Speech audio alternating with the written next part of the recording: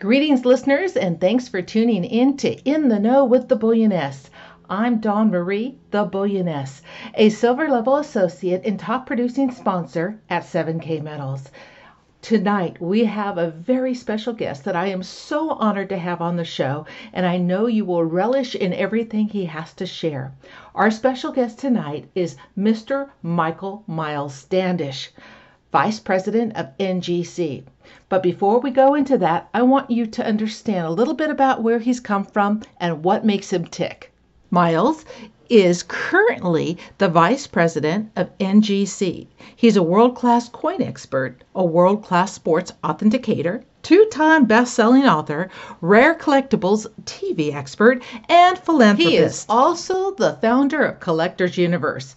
But for you to fully understand his background, let's take you back to where it all started. Born in Kalamazoo, Michigan, the salary capital of the world, on November 13, 1964, Miles became interested in numismatics at a young age. He went to high school in Portage, Michigan, where he lettered in football and was a disc jockey of the school radio station. Miles first became involved in selling coins at the age of 17 when he set up his first table at the 1982 National Silver Dollar Show in Houston, Texas. Miles began his career in the coin industry as he traveled to regional and local coin shows. He was hired by ANACS, America's oldest grading service, to be a grader in 1984. Then, in 1987, Miles joined PCGS as their first full-time coin grader in the company's history, and over time he became part owner in that company. Miles received notoriety for the detection of an imposter coin. Someone had taken a 1945 cent, which back then was made of copper alloy, and altered the 5 in the date to resemble a 3.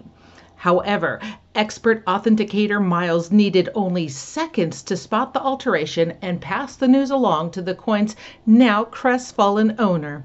Instead of it being rare and worth a small fortune, unfortunately, the coin was just an ordinary coin. And then in 2015, Miles joined Numismatic Guarantee Corporation and now serves as vice president. Miles is one of American numismatics' most recognized graders and authenticators of coins. While with PCGS, Miles developed a number of marketing innovations, including PCGS's First Strike programs, the company's signature series, which includes autographs of notable figures. Such notable figures as Presidents George H. Bush and Gerald Ford, and Hall of Fame baseball player Nolan Ryan. Miles was awarded the Director's Coin of Excellence by Director of the United States Mint Edmund Moy. Other notable accomplishments include creation of the first encapsulated holder housing a U.S. coin and a U.S. presidential autograph. Miles authenticated a number of high-profile sports items, including Mark McGwire's 70th home run ball and Henry Aaron's 715th home run bat. In 2014, Miles merged his passion for sports and numismatics by offering a series of limited edition PCGS graded coin inserts featuring the signatures of members of the National Baseball Hall of Fame. Miles has also authored 2 books, The Morgan Dollar, America's Love Affair with the Legendary Coin, and America's Silver Eagles, a guide to the U.S. Bullion Coin Program. Wow, now that was an impressive bio. Without further ado, let's get our special guest on the show. Welcome to the show, Miles. How are you doing? Thank you, Dawn. I'm doing fantastic. It's nice to be here. Miles, it is an honor to have you on the show. I got to ask, though, looking back at your vast career, is it all kind of surreal to you from where you've been to where you are now? Well, I think the time has flown by. That's probably the biggest shock to me. From when I really full-time started grading coins professionally in 1984, just seems to be, to me, like yesterday. I think the things that I've tried to do and have accomplished since then, it's been a well planned out plan of things that I wanted to do, and with a few well wishes and hope and prayers, things have come together over that period of time in a good way. Excellent. So your name is Michael Standish, but your nickname is Miles. Can you tell us a little bit about how you got that nickname and who gave it to you? Well, that was back in the early 80s, obviously with a name like Standish, which is tied to the Pilgrims' first landing at Plymouth Rock. The military captain who protected the Pilgrims from potential Indians when they landed at Plymouth Rock. Miles Standish was the military captain. That nickname was given to me in the mid-'80s by the then president of the American Numismatic Association, a friend of mine by the name of Florence Shook, who was a young numismatist person that helped young numismatists in my field. And she was also a fellow Michigander like myself. And when I went to work at the ANA in 1984, she kind of told everybody that my name was Miles. And quite honestly, it stuck. And it's been that ever since. And is there a special anniversary coming up? Well, actually, next year will be the 400th anniversary of the Pilgrims landing at Plymouth Rock. And the U.S. Mint will commemorate that with a Pilgrim 400th anniversary landing commemorative coin. Oh, so exciting. Well, one of the reasons I have Miles on the show today is because I am a 7K Metals member, and he is the vice president of NGC. I had the opportunity to meet Miles in New York in September and was so thoroughly impressed. Bought his book, got some great pictures with him, and he is doing an exclusive design. We'll talk a little later about this, but he is a rock star and celebrity in the world of 7K metals, and we are so over the moon. We have a private label with NGC right now going on with our Silver Eagle State Series. And I have to ask, Miles, you just recently met us all in New York in September. What do you think of the people of 7K?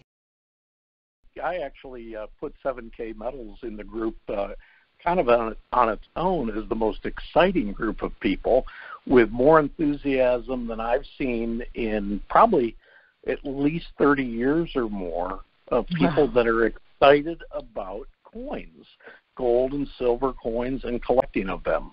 I have never seen, and I have to say this too, as I said those words, I've never seen so many friendly people that have so much passion for coins as I've seen among 7K members. Well, we definitely love 7K World and 7K people. They're just amazing. All entrepreneurial spirits from all different walks of life, just coming together with a shared vision that everybody should have some collectibles and some gold and silver in their hands. And how many coins have you created over the years? In the process of working in the grading room, which is over 30 years, I've graded over 10 million coins. Wow. Those are, as I always say, that's 10 million coins looking at both sides. Wow, that's incredible. And how much time does it take approximately for each coin? I mean, you're probably so good at it now. Does it just take seconds? Does it take minutes? Well, I was always blessed with 2010 vision, so I never had any type of huge need for any mechanical help, even high-powered magnification. You never really, when you're grading a coin, you never need more than 5-power magnification to accurately grade it.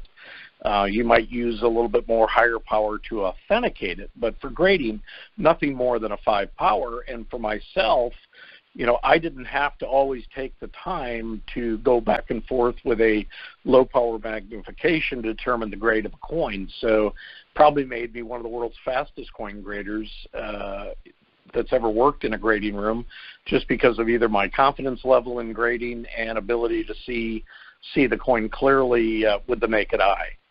Yeah, you're just a natural at it, like a master. So what are some of the high-value coins that you have graded in your career? Well, I believe I've graded just about every coin that's ever sold for $1 million or more. Probably the most expensive coin that I graded was the $1794, which is the finest known $1794, that sold for $10 million. That coin's history, the way the story goes, and I say that as a story because I can't confirm it to be 100% true, but that coin was specifically struck from silver that Martha Washington provided to her husband George to use at the U.S. Mint to make that silver dollar. I don't know if it was a part of a tea set or a comb or a brush set, but it's believed that some of her own silver that was used to make that coin is in that particular coin. But it is the finest known of that particular date, and it sold for $10 million at auction. But a lot of the coins, like I said, a lot of the coins that have sold for, $250,000, $500,000, or $1 million, I've had the opportunity to grade. Just incredible. I mean, the value alone is amazing, just kind of mind-blowing, but also just realizing you are that part of history. That's very cool. And what is your personal favorite of coins? My personal favorite, I actually have two, because I have obviously written both subjects of books on them. One is Morgan dollars, struck from 1878 to 1904 and again in 1921. And then the other being the American Silver Eagle, which has been a program that I've been extremely interested in since they came out in 1986. Incredible. And that series, of course, which has gained momentum of interest, has been one of the most popular series to collect, in the last 30 years of U.S. Coin collectors. As there's a resurgence in coin collecting, 7K Metals is becoming a household name. How do you see the market for certified coins growing? Well, I see that, the growth in certified coins to continue to grow as the expansion of awareness to collecting gold and silver and coins grows. Obviously, between the internet, television, and other marketing mediums, it's going to continue to grow worldly, or I should say globally. And, I know that with us, we have at NGC, we're expanding with offices around the globe for certifying coins in foreign countries, both in Europe and Asia, just to name a couple, are areas that we're doing quite a bit of certification work, and I believe those populations are still yet untapped. And you got to remember, certification really started in the late 70s. The encapsulation of an individual coin in a sonically sealed or tamper-evident holder, like an NGC holder, has really only been going on since about 1986. And that's primarily been and only in this country. So if you use the American population of 350 million, that population is still getting exposed, and not everyone, of course, in our country even knows about it. And then we still haven't tapped into that European population that doesn't know about certification of coins and the insurance that a certified coin in a protective holder creates for them. And then as I said, with offices in all over Asia, that's an entire population of billions of people between Asia and Europe that haven't even been exposed to certification. So I believe in many lifetimes there's still a lot of expansion for certified coins and the popularity of it. I'm excited about this brand new design of yours, your very first one, exclusive to 7K Metals, Miss 2020 Liberty. What can you tell us about it? Well, I can tell you, like many things that I've done in my history in coins, one idea has turned into multiple ideas or even a better idea. And, with actually these two different designs of coins coming out, one coin became two coins. And, as you know, both these coins are limited edition.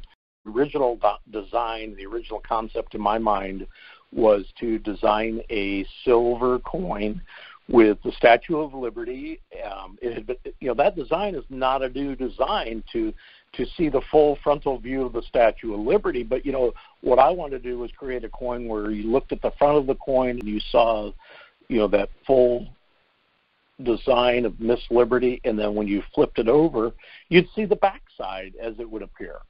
And that is really genuinely my idea that I came up with several years ago. And, of course, it's coming to market now after the planning and the design work is done, and it's coming in a 1-ounce silver and a 2-ounce coin. Where the 2-ounce coin has that close-up where it's kind of the mid-height of Miss Liberty to the top of her head, and then the back the same way. And, of course, like I said, that became one idea, became a 2-idea production. And, I've already seen the first 2 coins that were struck. I've seen them as the samples that were showed to me, and they were absolutely stunning.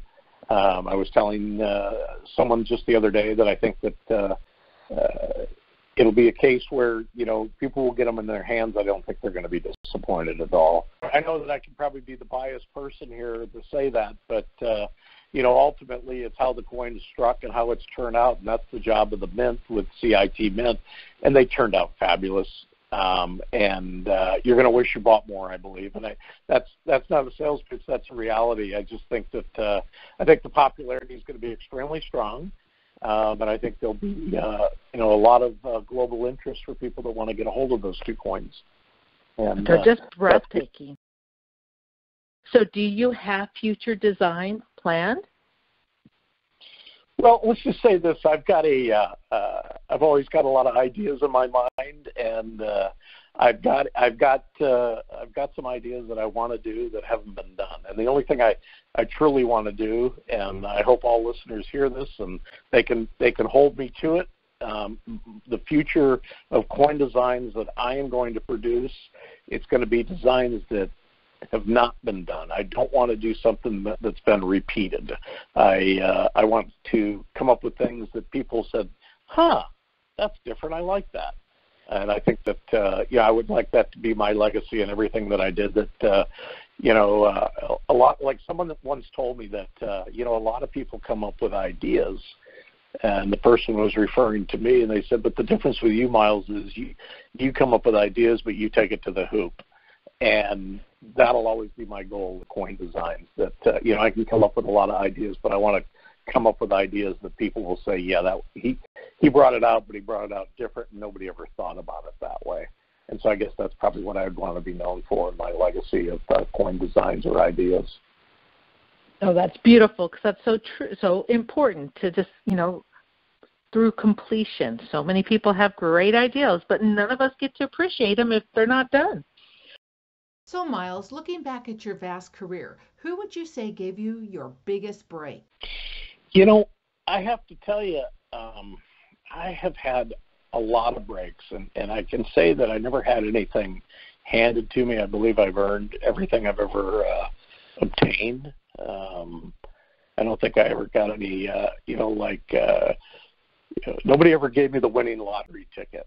Okay, I think I earned every winning lottery ticket, but I think I've had a lot of good kindness along the way that people have extended to me that probably got me to the next hillside. I always refer to when I created the idea of hand signed autographs included with coins, I always say, I got to tell you, President Ford, when I did an autograph signing with him, he gave me a heck of a break, and that is, I treated him with kindness and respect, and showed up for our meetings on several occasions in a timely manner, and conducted myself professional with him. And when it came time to wanting to expand that autograph program to more presidents, he simply made a phone call to 41, which was obviously H.W. Bush, and, just suggested to him that I'd be a fine guy to work with on an autograph coin program. So I kind I consider breaks like that to be huge to me. Didn't take much for him to do that, but sure meant the world to me. And obviously, today, at NGC, that's a big focal point of our business with coins and hand-signed autographs with coins in some cases has been, a focal point in the marketplace and the growth. So I can say that's one of my breaks. But, I've had several just as simple as that. So I believe you were about 35 when you met President Ford. How was that? Were you really nervous? He was another Michigander like myself. He played football at the University of Michigan, and he always had a nickname for me when I'd show up at either in Colorado or in Palm Desert. Kalamazoo, Michigan, where I grew up, was once known as the celery capital of the world, and he always called me the celery kid. So we always had this kind of kinship because of that. He was in his late 80s when we first met, and we worked together for a couple of years from then on. But probably one of the, the things about him is that he was real. And that is, we talked about the gamut. I remember him looking at me one day and he says, you can ask me any question you want. And of course, I think about that today. There's so many more things that I would have asked him than I did, but that's a pretty comfortable thing to hear from someone. Ask me anything you want. And of course, we had a lot of fabulous conversations. How many presidents have you worked with? Well, that was actually a coin and autograph program. It was for White House dollars back that were struck in the 90s by the U.S. Mint. But I've worked with two presidents, Ford and H.W. Bush, President 41. Those are the two. Over the years, you have done so many projects with celebrities. Any stories you want to tell us? Well, I've done autographs with, war heroes and generals and 50 Major League Baseball Hall of Famers. I have to tell you, it's a wide range of people. This year, of course, is the 50th anniversary of walking on the moon. And I've been working with Charlie Duke, who was on Apollo 16. He was the 10th man ever to walk on the moon. And the beautiful thing is that Charlie happens to be a neighbor of mine in Austin, Texas, wow. just outside of Austin. Nice. And, the thing is that people don't realize, when you get to meet a moonwalker, there's just things that very few people have ever been able to do. And, and the cute thing about Charlie is that he was the first moonwalker to take country music to the moon.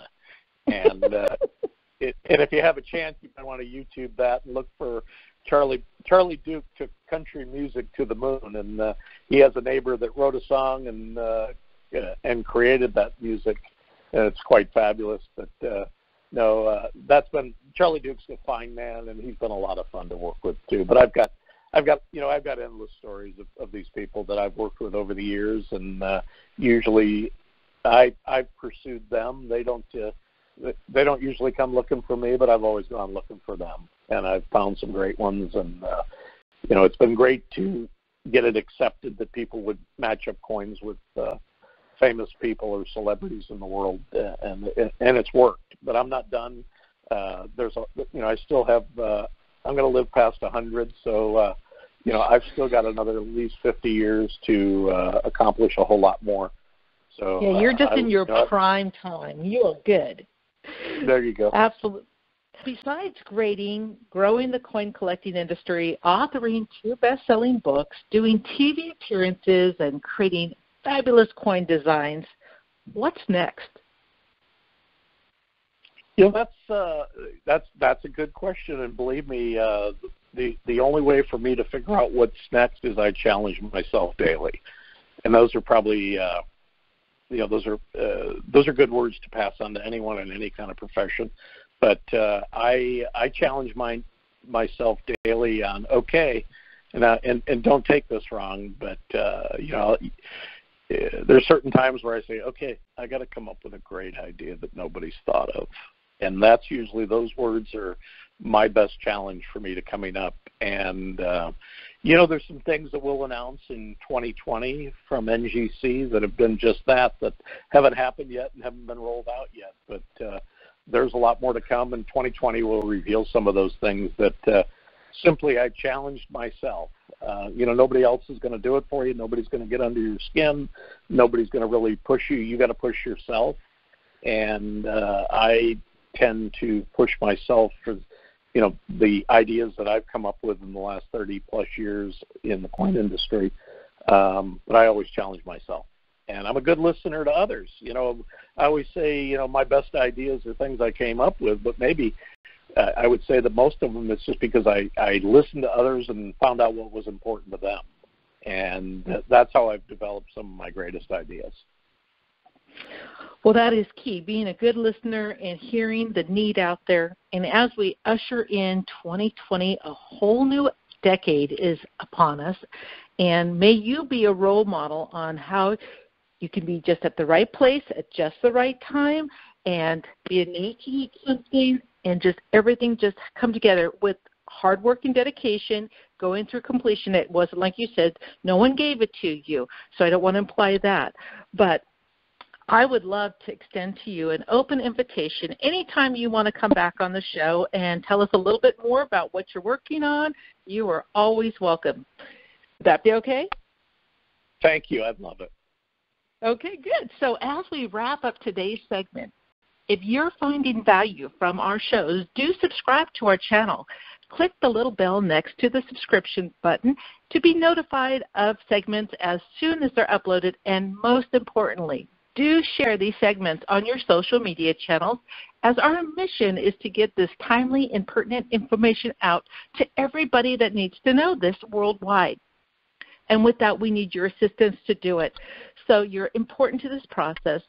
Thank you again, Miles, for blessing us with this special interview today. And I'm so sure that the listeners, especially those that are 7K Metal members, have taken away so much value and wisdom from this information. And I know they're going to be excited about the infinite possibilities our future holds as you partner with us, and that leads us into household name status. So until our next segment, everyone, thank you for listening, and we will be back soon.